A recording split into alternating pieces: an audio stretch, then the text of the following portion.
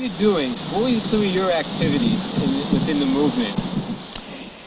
Well, what shall I say? I started off as a kid, young fella. Got into Syracuse, New York, and a strike broke out spontaneously, Little Falls, New York.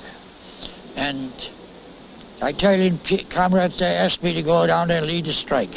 I led the strike down there for several weeks, surrounded many times by gunmen at night in the halls. That time pickets didn't have liberties like they had today. And I conducted that strike until Bill Haywood came down from Paris and took over. There I left Chicago. Just prior to that, I'd been involved in a strike of Rochester, New York, the clothing cutters. I lost my job. That's why I had to go to Utica. And Utica involved in the Little Falls strike, so I had to leave there. So I came to Chicago. And I tried to get a job in Chicago and couldn't get a job because the association had me blacklisted. So I went down to St. Louis and tried to get a job, couldn't get that job. Well, then I got back to Chicago. I got active then in the Amalgamated Union and worked as a clothing cutter. And then during the 1915 strike, I was arrested 39 times.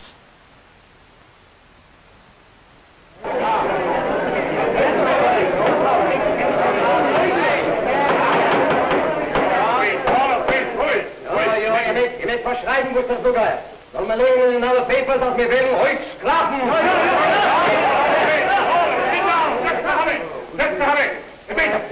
Charlie out of the Der wird mit Sterne Meeting, dem wird man nach Hause lassen. Und der wird die Schwellen ticketen, der wird nicht reingenommen werden in der Union. Ui! Ich möchte raten, mir hat er rausgenommen, jeden zu Mitzrayim.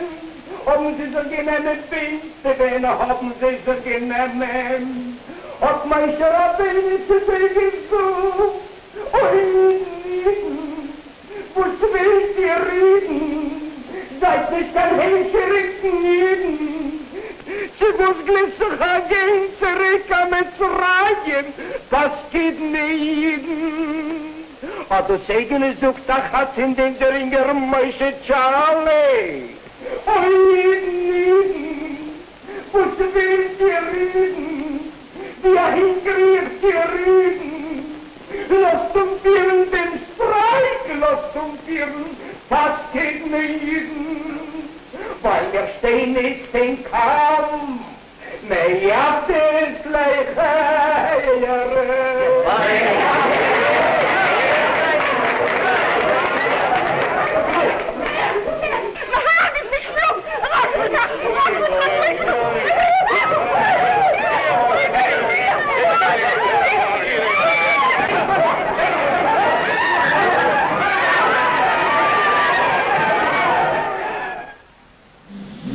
No, we had plenty of fights with scabs, but we had a nice way how to hit them with the knee.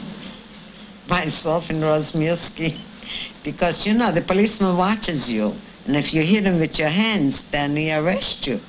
So you shouldn't be arrested, so I used to with my knee. The policeman said once to the judge, you know, I was arrested, and it came to the trial. So the judge asked him, what did you do? He says, Your Honor, she hit me. So he gives a look, and I was standing in the pit. So he says, she hit you? She's so small. He says, Your Honor, she jumped up. It was true, I slept. So naturally, you know, those things happen very often, because when you go and take down a shop, you get in a fight. But you don't want the policeman to see you because he's arresting you. So you try to do it your way, the way you can. How many times are you arrested? Oh, plenty. But I used to go out from the, you know, the lawyer would bill me out, and I would go back to the picket line. I never seen, I always would go back because I did things, they'd arrest you because you start a fight with them. But the way I fought them, they couldn't see it. So they arrested me because I was in the crowd to fight. So, but they didn't see me actually doing it. So you were an agitator. Well, we all tried to do our best.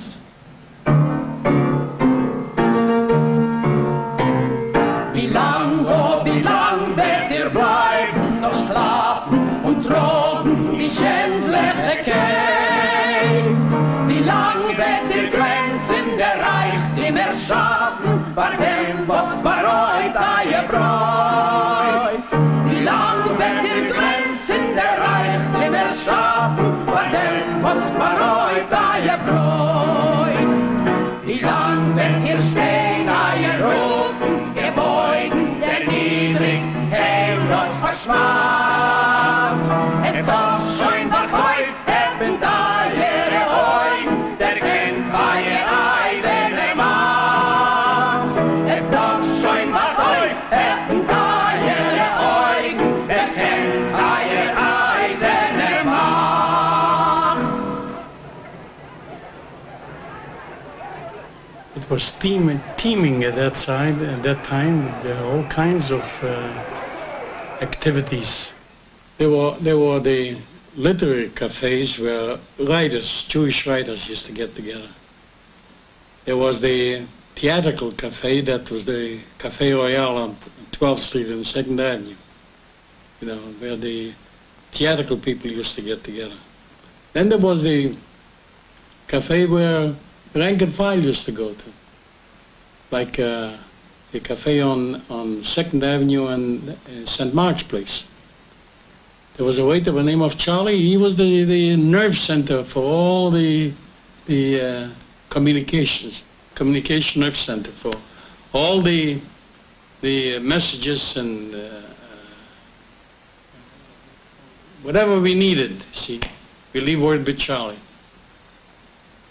And spend hours, have a cup of coffee there and spend hours, you know, kibitzing and discussing and trying to solve the problems of the world. See.